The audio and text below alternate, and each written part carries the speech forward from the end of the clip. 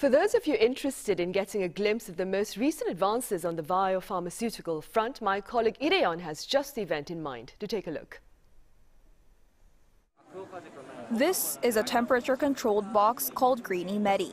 It has been used in 63% of South Korea's COVID-19 vaccine transportation.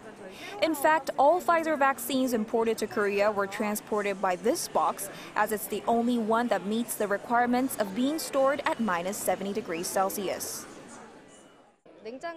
The Greenie-Medi box allows low-temperature refrigeration and ultra-cold storage for up to 120 hours.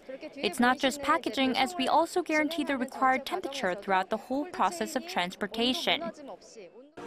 Cutting-edge pharmaceutical technologies are now all on display in one place, BIOPLUS-INTERPHEX Korea 2022.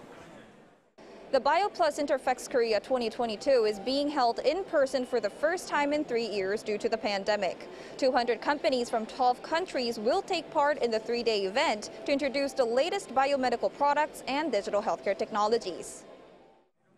There's also the latest equipment used for what's called cell culture, which is the process of growing microorganisms in the laboratory and can be used when diagnosing infections and testing new drugs. Cell samples can now be collected and analyzed automatically. Major domestic pharmaceutical companies are using this equipment. It allows the automatic sampling of cell cultures to analyze the results and control the whole experiment.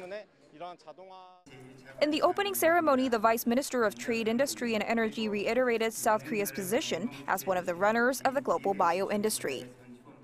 The number of Korean companies that took part in 2022 Bio USA, the world's biggest bio event, ranked second following the US, while overseas investment to Korea's companies increased 15% last year compared to 2016 when it was around $300 million. He also added that the government aims to abolish unnecessary regulations and encourage private-led growth to boost the country's bio industry. This will include the government's investment of around 13 trillion Korean won, or around $9.9 billion in related companies, and supporting digitalization of medical manufacturing processes. Rae-hyun, Arirang News.